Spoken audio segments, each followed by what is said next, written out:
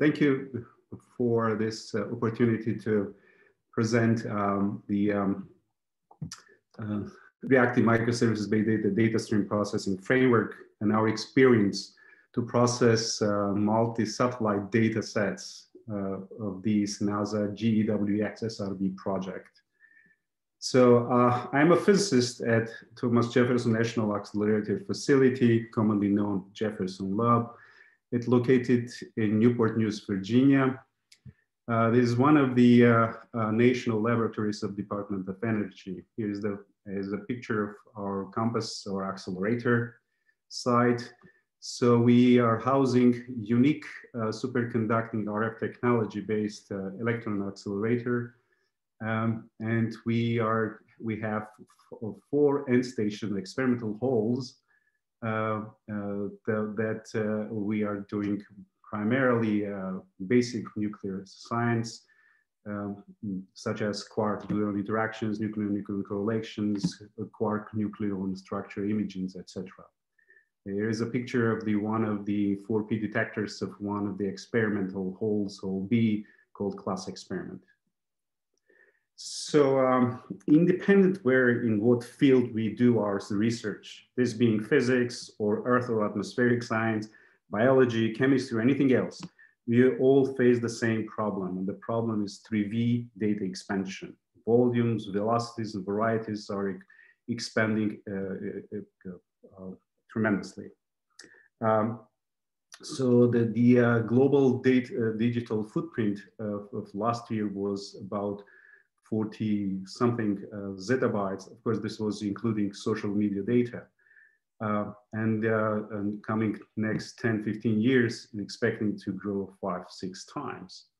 So, and that's because scientific data is also, we need more data to increase our reach to the science we do. And in the bottom left, you see those are large data producing experiments in high energy nuclear physics. And one of these big data producers is LHC Atlas experiment. And on the right lower part, you see that they need five times more computing resources in order to handle data in a very near future, in 2006, 2008. In upper right, you see the satellite data archiving company of Germany, who is also predicting that the satellite data will be growing almost exponentially next 10, 20 years. So the strategy is obvious. So we need fast data storages. We need fast data processing. However, if you look the storage technology improvements, they are mostly predicting to be linear. Still, we are heavily using storage technologies such as HDDs. Tapes are popular, and slowly we are using more and more SSDs. However, it is predicted that storage will not be able to keep up this exponential raise of the data volumes in the near future. So, the solution will be to try to minimize data persistency and try to go more real-time stream data processing. Of course, this will bring other complex questions, such as what we have to do. Our legacy code, trusted heritage code, can be for rewriting those in this way. So historically, scientific computing was heavily based on one computing technology, which was CPU architecture, so von Neumann architecture. So in order to get this massive parallelism, so we needed more cores in a single chip. So we started to add more and more chips, and at some point, we're not able to add more chips because of heat issues. In order to minimize the heat generation, so we started to decrease clock speed. So effectively, this brought the end of the Moore's law. So we now see the CPU technologies, technology limitation.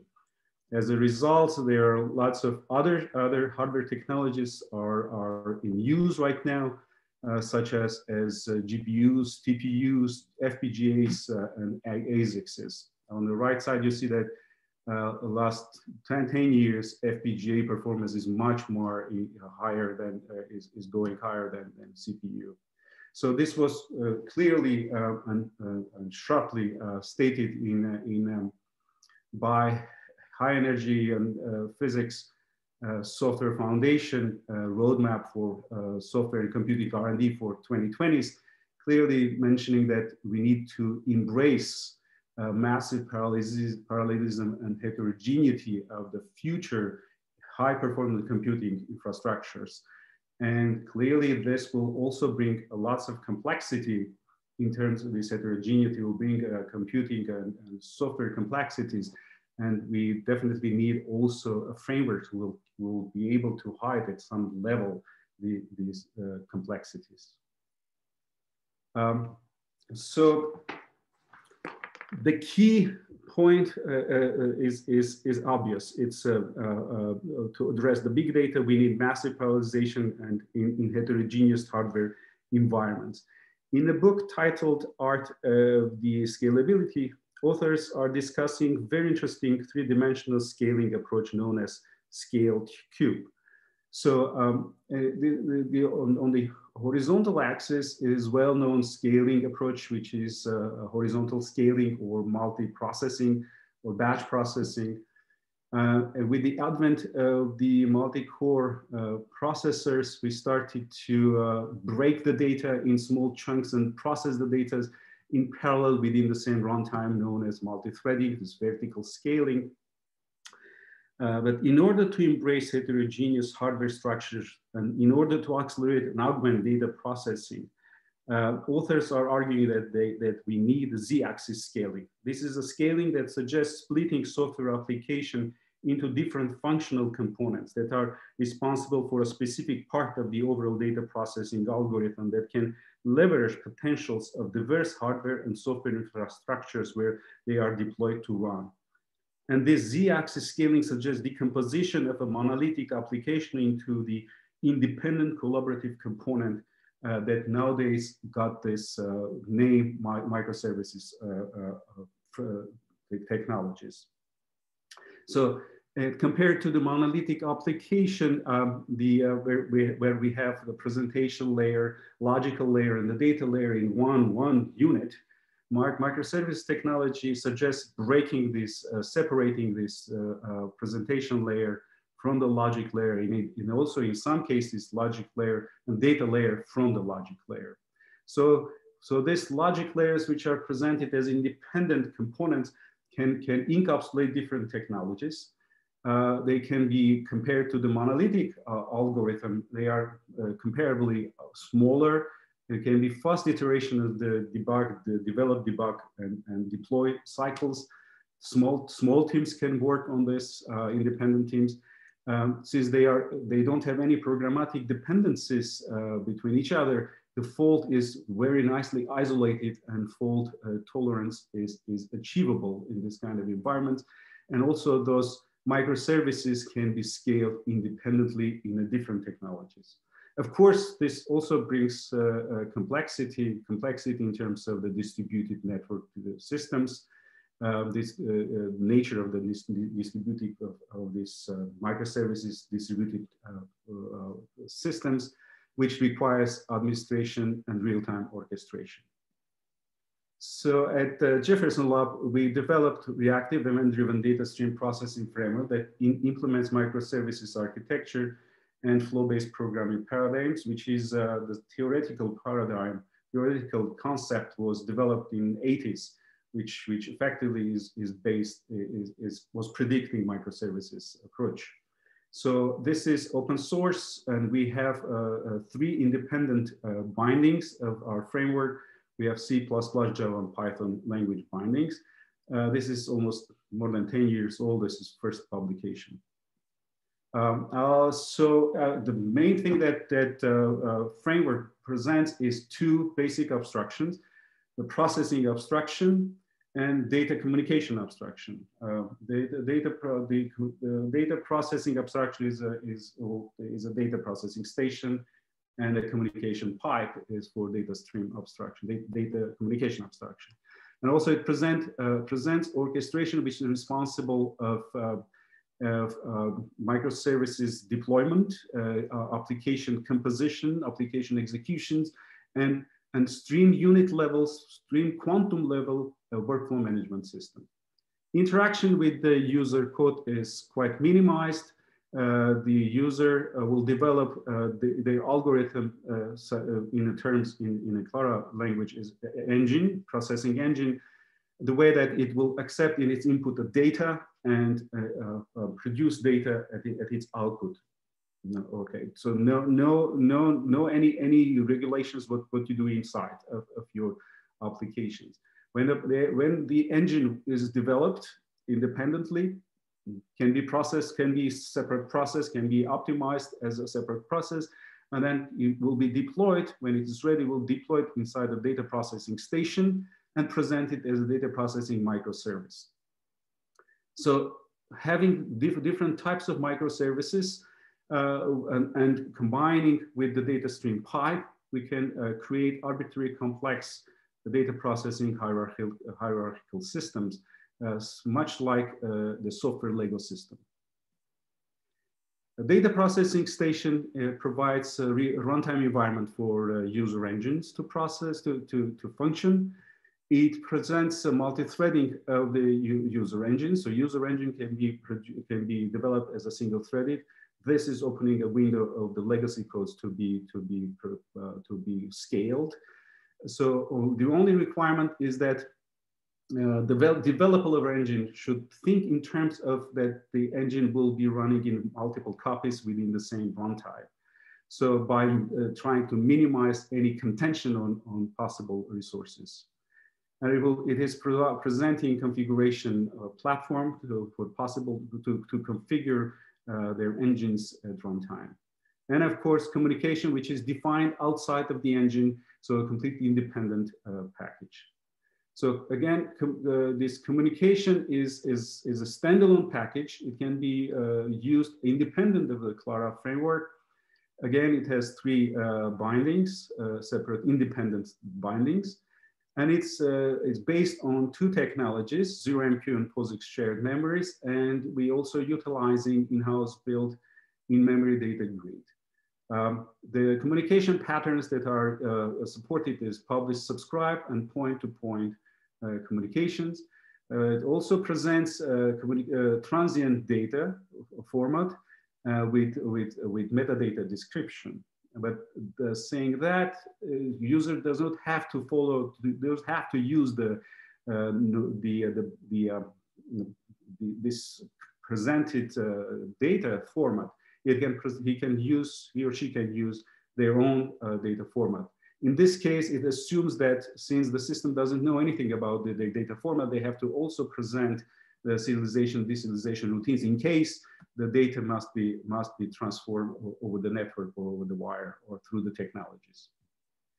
The workflow orchestrator, the main responsibility of, as I mentioned, is deployment of the microservices and composition of the microservices into the desired application, execution, application monitoring, real-time benchmarking of individual microservices, and following their exceptions and logging and reporting their exception. Among other things, it also presents command line interface, simple CLI, where user can design its application based on availability of available microservices and execute and get the results of the processing.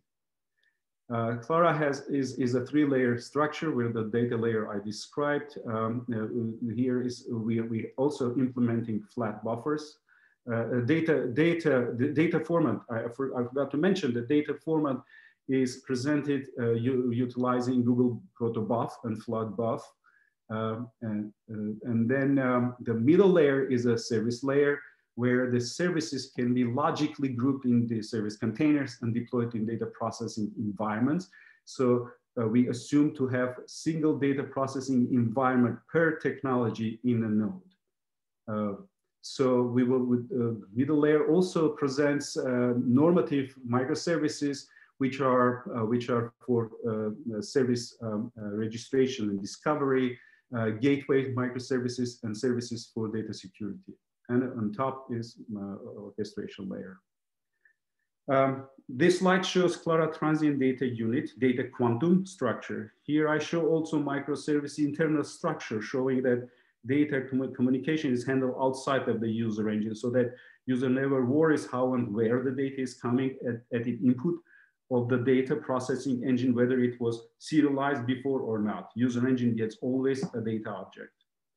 Among other fields of the metadata, the composition field carries the critical information that describes entire data processing pipeline in terms of microservices, their position inside of the data processing tree. Note that composition can be changed dynamically, allowing application functional elasticity at runtime. We can add or remove microservices from the pipeline at runtime, creating different streams and branches of the stream processing application. Note that here I'm showing the byte array here, that in some cases data can be serialized and placed within the metadata within the same communication envelope. In this case, where the data is user-specific serialized data. So a great deal of the care has been taken to minimize data serialization and data copying. And so this optimization is based on the fact how the microservices are deployed. Those microservices which are deployed within the same runtime or data processing environment will communicate data through the in-process shared memory with zero serialization and zero copies. The copy and serialization is necessary when the data is going through the technology barriers or to another node or technology barriers. So in this case, it will be serialized and passed through the 0MQ or in-memory data grids or POSIX shared memory. So to recap, so Clara is providing an environment to design agile data processing application, which are defined as a network of loosely coupled microservices processes. So microservices are communicating with each other through exchanging data quanta. It's a data-centric, data-driven system. Services exchange predefined connection by message passing, and importantly, the communication is defined outside of the microservices. So this loosely coupling of microservices makes the polyglot or heterogeneous data processing application design realistic, as well as being able to encapsulate legacy or heritage code. As part of the intra-agency collaboration between NASA LARC and DOE JLab, we embarked a project to analyze multi-satellite data to estimate solar energy transmitted to the surface of the Earth and thermal infrared energy emitted by the surface. The exchange of energy at the surface, together sensible and latent heat, are a key components of the Earth energy and water cycles. Data processing was meant also to estimate atmosphere and top atmosphere fluxes for the solar thermal infrared wavelengths. NASA LARC SRB project is one of the NASA's projects effectively contributing to the GEWEX international scientific effort to understand and predict Earth energy and water cycles. The LARC SRB project is charged to produce estimates for the surface radiation budget components and their variability during past 30+ years. We joined the project at the stage release 3, where data from multiple satellites from July 1983 to December 2007 were used to produce global estimates of SRB components for 1-to-1 grid resolution.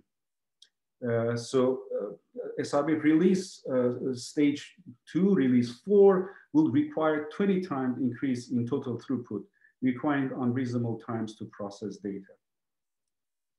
All this was complicated with the fact that we had to utilize more than 40 years old written Fortran code and scale massively on a cloud infrastructure. This is the block diagram of the old existing two-stage processing data pipeline. Blue are depicted files indicating heavy I/O operations. For each binary satellite file, stage one computes grid region and gets pixel parameters.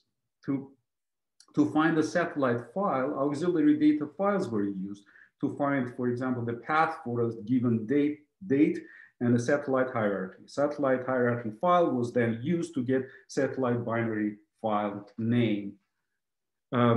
At the end, stage one was creating and storing grid pixel files per day. Stage two does further analysis of these files offline, combining with the additional information about the snow ice formation and producing final results.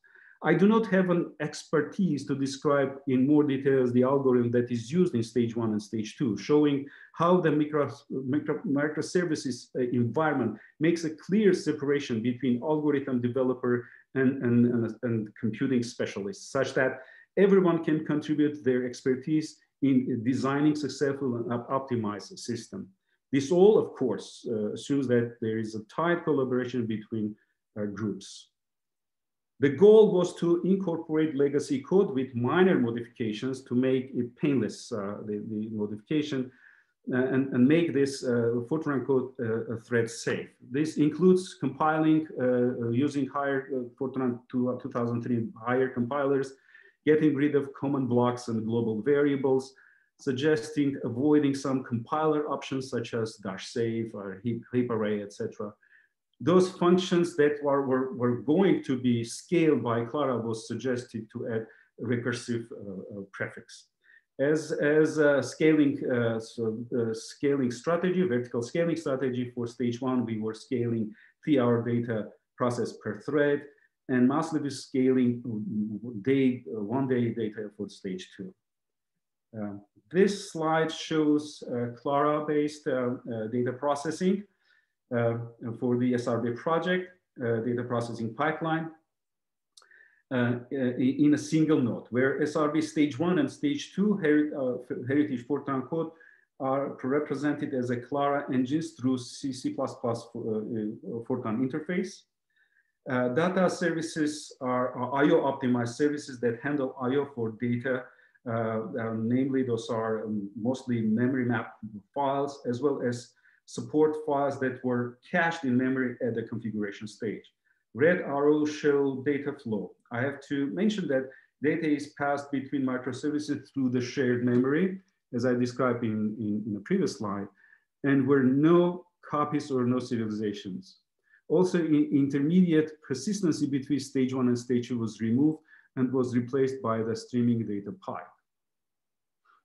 As a result, we got more than 3 times improvement in performance shown on this pie chart. The critical component for scaling was stage two, that was more compute expensive. On the right side, you see the Amdahl curve fit for the stage two. You see the parallelization on the 32 hyper-threaded cores AWS node, large node. As you can see, stage two code is nicely scaling with a p-value 0.995 on the physical cores, but then it starts deviating from the Amdahl curve, showing this is deviating for the hyper cores, indicating that the proper utilization of the physical cores for the stage two. So as a summary, so we developed microservices-based reactive framework, data processing frameworks that presents the environment for designing, deploying the large-scale data processing applications. And we also demonstrated that there is a possibility of converting legacy monolithic applications, for example, of this SRB project, to a reactive microservices environment and achieve substantial performance gains. Thank you.